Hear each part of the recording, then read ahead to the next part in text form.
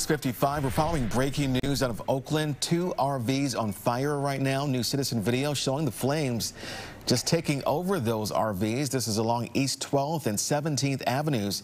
Here's a live look now from our Salesforce camera. You can see the smoke in the air as well. No word yet of any injuries or how this started. Gianna is tracking the traffic impact, though, and what's shaping up to be a mess of a morning commute.